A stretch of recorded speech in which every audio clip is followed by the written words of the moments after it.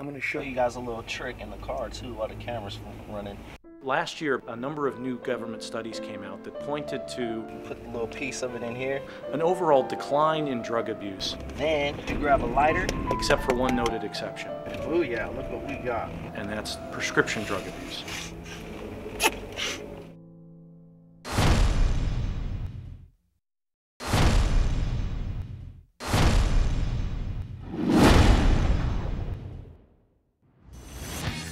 I take Adderall illegally. It does give me a leg up on the competition. I'm the tutor. That's what they call me, because I get everybody A's. The medical center on campus hands it out like it is candy. I know doctors that I could go to and wind up walking out of there with 3 different scripts for OCs. The public would be shocked if they knew just how much money people make out here.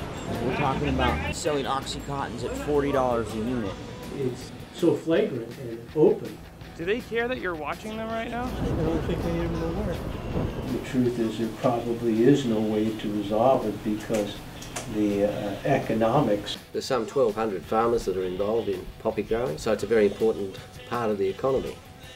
The pharmaceutical industry is about the wealthiest industry in the American economy. Out here on the block, they go for $40 a piece. If you were going to get them in the pharmacy, they cost $45. OxyContin is the poster child for a much larger problem. They had devastated certain areas of the country. The FDA has been absent without leave. I went out to the Food and Drug Administration, AWOL, asking for tougher warnings. asleep at the switch. And they turned us down. OCs are just straight, pure opiate, pure heroin. And Purdue knew that. But this was an aggressive company. They're no different than the drug pusher on the street. This is $1,000 a day business, man. You know, this prescription drug abuse problem that we're having today is nothing new.